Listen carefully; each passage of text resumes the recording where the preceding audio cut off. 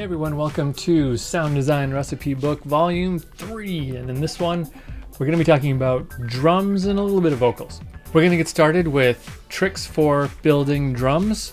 We're going to start with our drum sounds. We've got a video on snares, a video on kicks, and a video on hats, and specifically some ways of mixing up your drum sounds to make them sound a little more, give them a little more life. Make them sound a little more natural, less robotic. Then we're going to move on. We're going to talk about the 808, the classic 808, and how to reproduce 808 sounds. Then we're going to work on drum fills and processing. So we're going to talk about taking something like a drum loop, adding some processing to it, chopping it up a little bit to make it your own. And then the last thing is I decided to kind of smash some vocal tricks into this class also. So we're going to talk about some things you can do with vocals.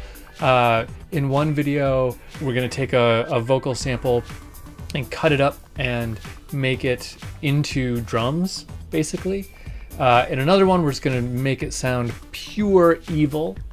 And in a third one, we're going to chop it up and do some processing to it. So some really fun stuff. Now this class works the same as the other recipe book classes in that we're going to have, you're not going to hear from me a whole bunch in this class. We're going to have a whole bunch of other sound designers in here who are going to be giving up their tricks and walking you through how to build their favorite casserole.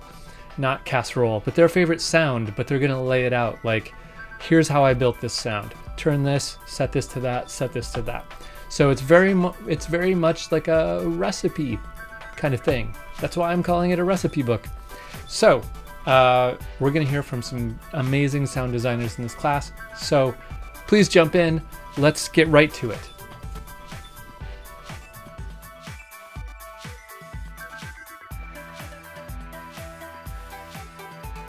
What we need to do right now to this sine wave is to give it a transient. And the way we do that is to make it go from a high pitch to a low pitch very quickly. And how we can do that in Massive is we're going to map this pitch parameter to this envelope.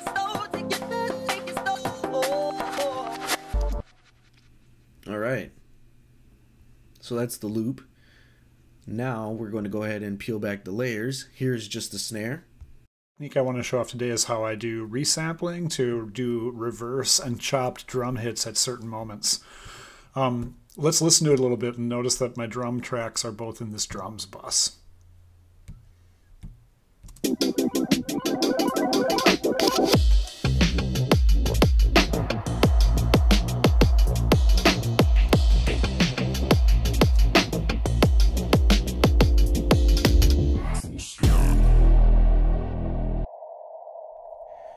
We can see that the sound we're working with is located on this track.